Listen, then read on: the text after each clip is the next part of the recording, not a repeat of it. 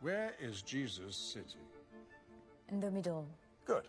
He and his disciples are breaking bread. And what drink? Wine? They drank wine? Splendid. And one final question. How many wine glasses are there on the table? One. The Holy Grail? Open your eyes. No single cup. No chalice. Well, that's a bit strange, isn't it? Considering both the Bible and standard Grail legends celebrate this moment as the definitive arrival of the Holy Grail.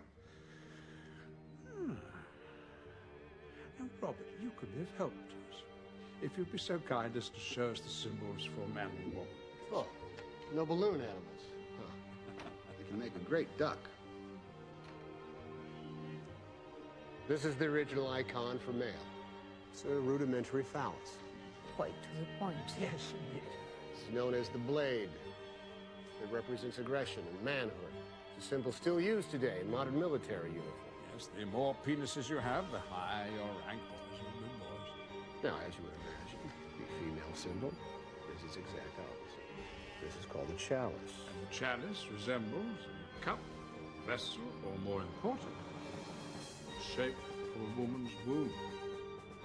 No, the Grail has never been a cup. It is quite literally this ancient symbol of womanhood. And in this case, a woman who carried a secret so powerful that if revealed, it would devastate the very foundations of Christianity. You're saying the Holy Grail is a person? A woman? And it turns out she makes an appearance. Right there.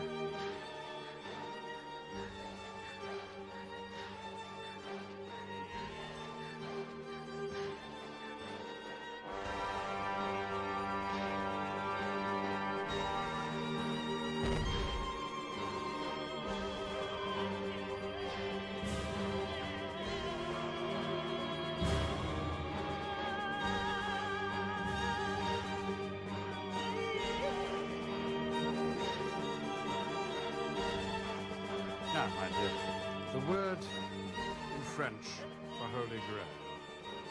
Le Saint Graal. In Middle English, sangria of the original Arthurian legend. Now, as two words. Can you translate for our friend? Sang Real, it means royal blood.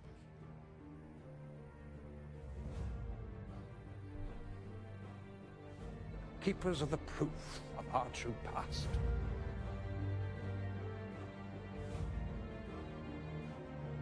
The pagans found transcendence through the joining of male and female.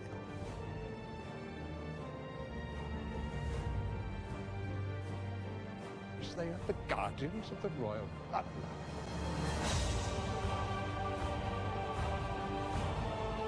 You asked what would be worth keeping.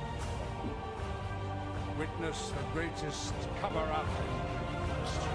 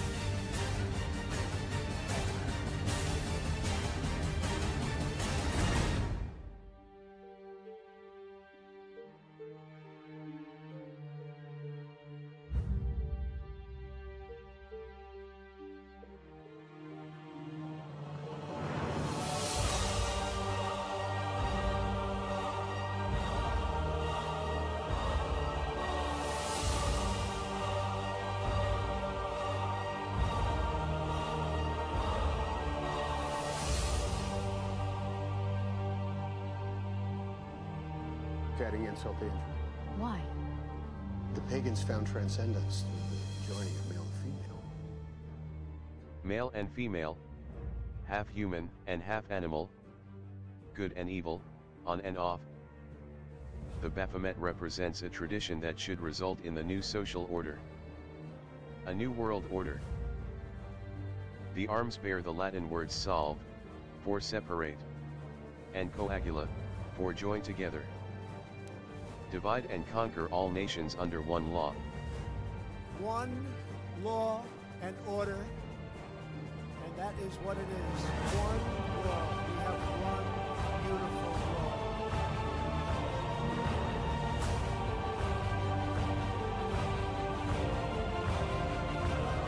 Neural interface technology is producing a new generation of cochlear implants, I think, of new tools that we acquired, but over which we, the human race, had the advantage, which we control.